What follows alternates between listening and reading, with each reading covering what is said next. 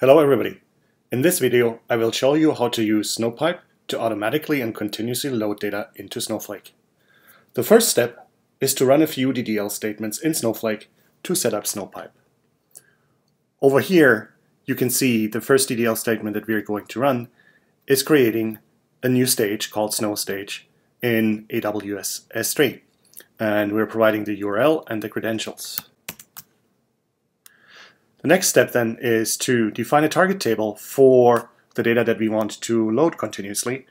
Here I'm creating a table called Snow Table that takes a variant column as its input. After that, the next step is to create what's called a pipe. And as you can see, the pipe is set to auto ingest equals true, which means that we are using notifications from the S3 bucket into SQS to notify Snowflake about newly arrived data that is ready to load. You can also see that the pipe wraps a familiar copy statement that defines the transformations and the data loading operations that we want to perform on the data as it becomes available. Now that we have created the pipe, let's take a quick look at the target table, and you can see there are no rows in the target table. The show pipe command allows you to see all the pipes that you have created. Now let's also run the show stages command. If you look carefully at the show stages command, you will see that there's a new column here called notification channel, and it shows you an AWS ARN, and in this case this is the ARN for the SQS queue where we need to send our S3 notifications to. So I'll copy this ARN, and we will use it in our next step, which is the S3 bucket configuration. Now the next step is to configure notifications for our Amazon S3 bucket. To do that, let's go over into the properties of the bucket, to the event notifications, and add a notification. Let's call it Snowpipe, and subscribe to all the object create events, and send the notifications to an SQS queue, and the name of the SQS queue is the ARN that we just got from the show stages command. Let's save this. We have one active notification. Jump back here, and you can also see that the bucket is currently empty.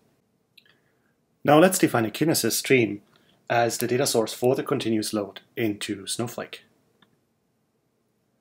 And the data that we want to send into the stream are tweets from the Twitter sample APIs.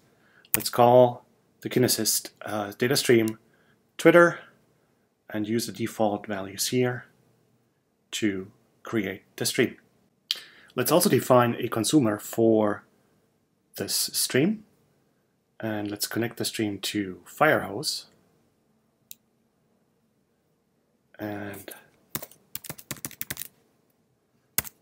let's call this delivery stream Twitter to S3. The source is our Twitter Kinesis stream. Let's go with the defaults here, and the destination is Amazon S3. This is our Snowpipe demo bucket.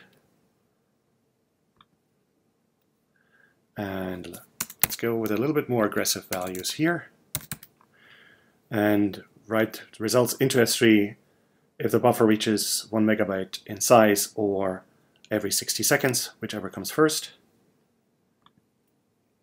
And let's use this predefined IAM role for the delivery to Firehose, and create the delivery stream as well. Now we have a Kinesis stream connected to Firehose, and the Firehose points to our S3 bucket with Snowpipe event notifications. Let me start a data producer to feed the Kinesis stream with tweets. And here I have a little Python program that subscribes to the Twitter APIs and is continuously sending tweets into the Kinesis stream. So as we go over into the S3 management console and refresh, we can see that the data is arriving in our S3 bucket, and you can see the first files are already landing in S3. Now let's also take a quick look at the continuous loading from a SQL perspective. So here we are back in the Snowflake worksheet, And let's start with a simple count statement. And you can see that we already have accumulated 800 tweets in our target table. And let's take a quick look at the shape of the data. And you can see it's following a JSON rendering of the familiar data structure provided by Twitter for their tweets.